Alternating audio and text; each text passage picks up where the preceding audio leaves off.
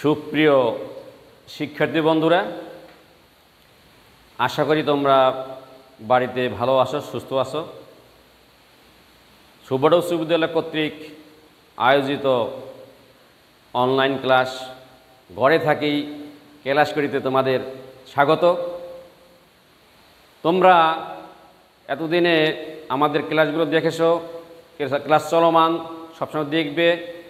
আজকে আমি তোমাদের যে পাঠটি পড়াবো সেটি হলো নবম এবং দশম শ্রেণীর জীববিজ্ঞান। এই জীববিজ্ঞান বিষয়টি বিজ্ঞান বিভাগের একটি অত্যন্ত গুরুত্বপূর্ণ বিষয়। এই বিষয়টি ছাড়া আমরা আমাদের দেহ সম্পর্কে বা বিভিন্ন জীবের দেহ সম্পর্কে, তার জীবনধারা সম্পর্কে, তাদের জীবন চরিত্র সম্পর্কে আমরা এই পুস্তকটি না পড়লে কিছুই বুঝতে পারবো না। অর্থাৎ পৃথিবীর সমস্ত জীব সম্পর্কে আমাদের বোঝার যে বিষয়টি সেটা হলো জীববিজ্ঞান। আর বিশেষত এই বিষয়টি না জানলে ভালো একজন এই বিষয় ছাড়া তো চিকিৎসক হওয়া সম্ভবই নয়। অতএব বিজ্ঞান বিভাগের সমস্ত শিক্ষার্থীদের জন্য এই জীববিজ্ঞান বা বায়োলজি এই বিষয়টি অত্যন্ত গুরুত্বপূর্ণ। আজকে আমি তোমাদের সেই জীববিজ্ঞান অর্থাৎ নবম দশম শ্রেণীর জীববিজ্ঞান যারা বিজ্ঞান বিভাগে পড়ছো তাদের জন্য আজকে আমি পড়াবো। সেটি হলো জীববিজ্ঞান বইয়ের পঞ্চম অধ্যায়ের খাদ্য, পুষ্টি ও পরিপাক। একটু লক্ষ্য করো, food, nutrition and digestion. Food, nutrition and digestion. আজকের পাঠ খাদ্য বা ফুড, পুষ্টি বা নিউট্রিশন এবং human digestive system, human digestive system. তো আমি আবার বলছি, আজকের পাঠ খাদ্য বা ফুড, পুষ্টি বা nutrition and human digestive system. তো লক্ষ্য দাও, এই কথাটা আমরা আলোচনা করতে গেলেই আমাদের প্রথমে আসে খাদ্য কি বা হোয়াট ইজ ফুড। তা আমরা সাধারণত ছোটোবেলা থেকে বিজ্ঞান বিষয়ে পড়ে আসছি এবং আমরা বড় হওয়া আস্তে আস্তে একই জিনিস পড়ব। তবে তার একটা প্রসারতা আছে। সেখানে আমরা খাদ্য বলতে বুঝি যে সমস্ত খাবার খেয়ে আমাদের দেহের বৃদ্ধি, ক্ষয় পূরণ এবং রোগ নিয়ন্ত্রণ ক্ষমতা বেড়ে যায়, সেই ধরনের বস্তুকে আমরা খাদ্য বলে থাকি। আমি আবার বলছি, খাদ্য কি, হোয়াট ইজ ফুড, যে সমস্ত জিনিস বা খাবার খেলে, যে সমস্ত জিনিস খেলে আমাদের দেহের ক্ষয় পূরণ এবং বৃদ্ধি সাধন এবং শক্তি সঞ্চার হয়, রোগ প্রতিরোধ ক্ষমতা বেড়ে যায়, সেই ধরনের বস্তুকে খাদ্য বলে থাকি। এরপরে আসে পুষ্টি কি। খাদ্য এবং পুষ্টি একে অপরের সম্পূরক, কারণ খাদ্য ছাড়া তো পুষ্টি পাওয়া যাবে না। আমি তোমাদের আবারও বলছি যে ছোটো ক্লাসে তোমরা পড়েছ যে খাদ্য পুষ্টি, তারপরও আবার বলি পুষ্টি কি। পুষ্টি হলো যে সমস্ত খাবার খেলাম সেই খাবার থেকে দেহের ক্ষয় পূরণ, বৃদ্ধি সাধন এবং রোগ প্রতিরোধ ক্ষমতা বাড়ানোর ক্ষমতার যে রাসায়নিক পদার্থগুলো, সেই রাসায়নিক পদার্থকে বলা হয় পুষ্টি বা নিউট্রিশন। পুষ্টি বা নিউট্রিশন। তো এবারে আমরা আসি এই খাদ্য এবং পুষ্টির পরেই আমরা আসব মানব দেহের পৌষ্টিকতন্ত্রের গঠন এবং তার কিছু কাজ নিয়ে আলোচনা করব। গঠন এবং কাজ। তাহলে এখানে আমরা প্রথমে আসতে পারি যে পরিপাক কি, হোয়াট ইজ ডাইজেশন। পরিপাক হলো যে সমস্ত খাবার খেলাম সেই সমস্ত খাবার আমাদের পাকস্থলীতে গিয়ে যে প্রক্রিয়া হজম হয়, যে সমস্ত এনজাইম বা পাচক রস দ্বারা হজম হয়, যেমন তোমাদেরকে বলতে পারি lipase, pepsin, trypsin, erepsin, renin, tannin, amylase, এই যে বিভিন্ন ধরনের পাচক রস এরা পাকস্থলী থেকে একেবারে মুখগহ্বর থেকে শুরু করে পাকস্থলীতে গিয়ে সারা নির্গত হতে থাকে এবং পাকস্থলীতে থাকে হাইড্রোক্লোরিক অ্যাসিড। এই অ্যাসিডগুলোর মাধ্যমে বিভিন্ন পাচক রসের মাধ্যমে খাদ্য, বিভিন্ন প্রকার খাদ্য বিভিন্ন পাচক রসের মাধ্যমে হজম হয়ে থাকে বা তোমার তার হজম ক্রিয়াটা শেষ করে। এই ধরুন এইটাকে বলা হয় পরিপাক, অর্থাৎ খাবারটা খাওয়ার পরে যে মূল রসটা খাবার থেকে গ্রহণ করার যে প্রক্রিয়াটা হয় সেই প্রক্রিয়াটাকে বলা হয় পরিপাক। তো এবারে আসি আমরা সেই পরিপাকের কথা আসার পরেই তন্ত্র, কারণ আমরা এখানে বলেছি যে পরিপাক তন্ত্র বা ডাইজেস্টিভ সিস্টেম, পরিপাক তন্ত্র বা ডাইজেস্টিভ সিস্টেম। তা তন্ত্রটা কি? আমরা আগেই বলেছি যে তন্ত্র হলো কতগুলো অঙ্গর সমষ্টি একত্র হয়ে যদি একটি কার্য সম্পাদন করে সেই একত্রিত অঙ্গ সমষ্টিকে বলা হয় তন্ত্র। আমি আবারও বলছি তোমাদের বোঝার সুবিধার জন্য যে তন্ত্র হলো কতগুলো অঙ্গ একত্রিত হয়ে যদি একটি কার্য সম্পাদন করে তাহলে সেই সম্পাদনকারী অঙ্গ সমষ্টিকে একত্রে বলা হয় তন্ত্র। যেমন তোমরা দেখতে পাও পরিপাক তন্ত্র, কঙ্কাল তন্ত্র, রেশম তন্ত্র, স্নায়ু তন্ত্র, এইভাবে অনেক তন্ত্র আমাদের দেহে আছে। তার মধ্যে অন্যতম হলো আমাদের পরিপাক তন্ত্র। প্রত্যেকটাই গুরুত্বপূর্ণ, তারপরও পরিপাক তন্ত্রটা অত্যন্ত গুরুত্বপূর্ণ, যেহেতু আমাদের খাবার খেতে হয় শরীরের শক্তি বৃদ্ধির জন্য, শরীরকে সুস্থ রাখার জন্য। অতএব পরিপাক তন্ত্রটি আমি তোমাদের আজকে আলোচনা করব। এখানে আমরা চিকিৎসা বিজ্ঞানের যে ভাষা বা আমাদের যে আসলে যে দেহের গঠনটা সেটা নিয়ে আলোচনা হবে।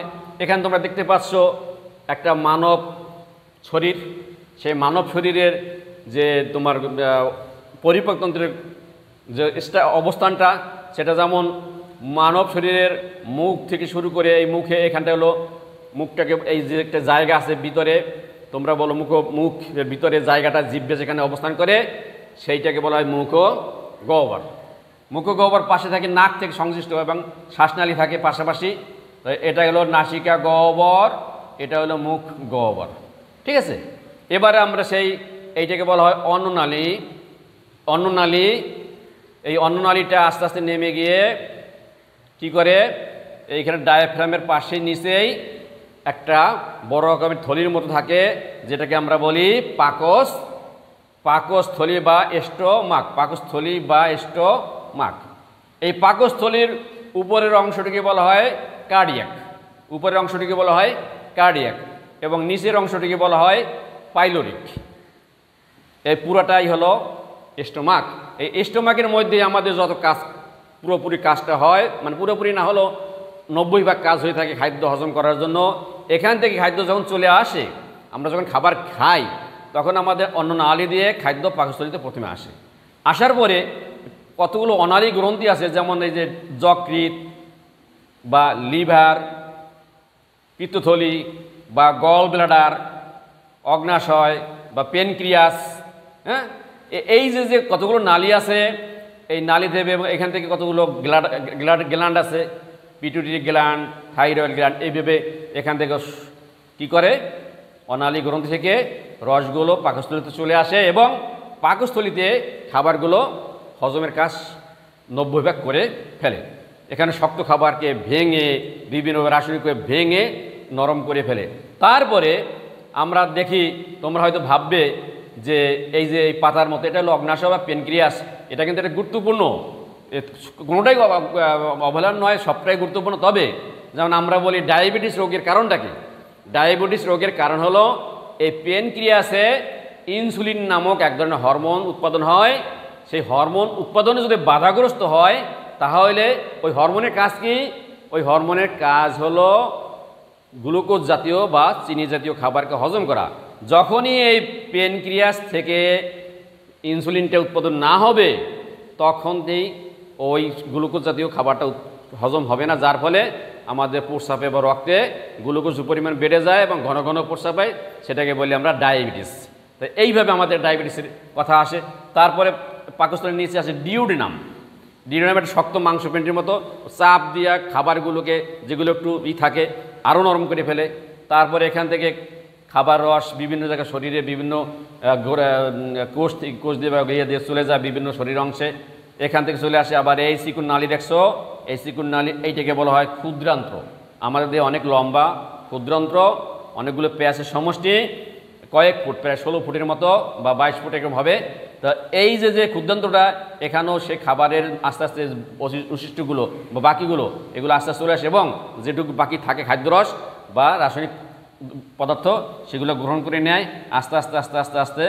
এইখানে বৃহদন্ত্র মোটা নালীটা, এই যে বৃহদন্ত্র, এই মোটা নালীটায় খাদ্যের যে অবশিষ্ট জিনিসগুলো সেগুলো চলে আসে এবং আস্তে আস্তে প্রেশারে বিভিন্ন রকমের যে কোলন আছে চাপ দেয়, সিকাম আছে চাপ দেয়, এইভাবে চাপ দিতে দিতে কী হয়, ওই যাকে বলে অবশিষ্ট যেগুলো আমরা শেষ পর্যন্ত বলি মল বা পায়খানা, মল, তাহলে সেইগুলো এই বৃহদন্ত্র দিয়ে আস্তে আস্তে কী হয়, এই পায়ু ছিদ্র দিয়ে পায়খানা রূপে বের হয়েছে। এই যে আমাদের পরিপক্বের কাজটা আমি বললাম তোমাদের এবং গঠনটা, এবং এটা তোমরা ভালো মতো লক্ষ্য করবে। এখানে তো এটা আমরা যে বলি যে অ্যাপেন্ডিসাইটিস মানে কি, এই যে একটা বৃহদন্ত্রের সাথে নিচে একটা লম্বা আঙ্গুলের মতো আছে, এই আঙ্গুলের মতো জিনিসটাকে বলা হয় অ্যাপেন্ডিক্স। আর যখন সেটা রোগাক্রান্ত হয় তখন বলা হয় সেটাকে অ্যাপেন্ডিসাইটিস। তখন এটা বেশি রকম পেকে গেলে এটাকে অপারেশন করে ফেলতে হয়। তাই এটাকে বুঝতে পারছো তো? যাই হোক, আমরা এখানে দুইটা রোগের কথা উল্লেখ করে ফেললাম, অ্যাপেন্ডিক্স বা অ্যাপেন্ডিসাইটিস এবং পেনক্রিয়াস থেকে এই ডায়াবেটিসের কথা বললাম। এই পাকস্থলীতে অনেক অসুখের সৃষ্টি হতে পারে যদি এলোমেলো হয়, যেই জন্য গ্যাস্ট্রিক বা তোমরা দেখো গ্যাস্ট্রিক হয়, এই জন্য গ্যাস্ট্রোলজিস্টের দরকার। অর্থাৎ এই অংশটা নিয়ে বিভিন্ন তোমার কি হতে পারে, এই যে পরিপাকতন্ত্র নিয়ে অনেক অসুখ বিসুখ থাকতে পারে, সেটা আমাদের সাবধানতা করেন আমরা ভালো করে নিতে পারি এবং সাবধানে চলতে হয়, সাবধানে করতেই হবে। তাই তোমরা আবার খেয়াল করো যে এই যে ছবিটা, এটা হলো তোমার মুখগহ্বর, এটা হলো যকৃৎ বা লিভার, এটা হলো পাকস্থলী বা স্টোমাক, এটা হলো অগ্নাশয় বা পেনক্রিয়াস, এটা হলো ডিউডিনাম, এটা হলো বৃহদন্ত্র বা লার্জ ইনস্টিটিভ।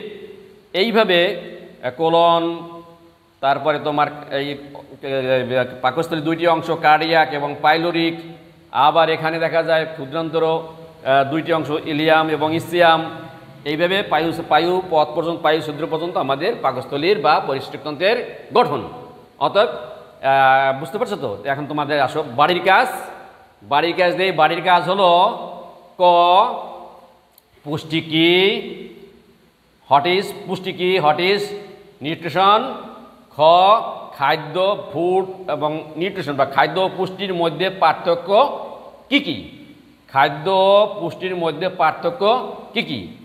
গ, একটি পৌষ্টিকতন্ত্রের চিত্র অঙ্কন করে চিহ্নিত করো। একটি পৌষ্টিকতন্ত্রের চিত্র অঙ্কন করে চিহ্নিত করো। ঘ, মানবদেহে পৌষ্টিকতন্ত্রের গুরুত্ব সম্পর্কে তোমার মতামত উপস্থাপন করো। ধন্যবাদ।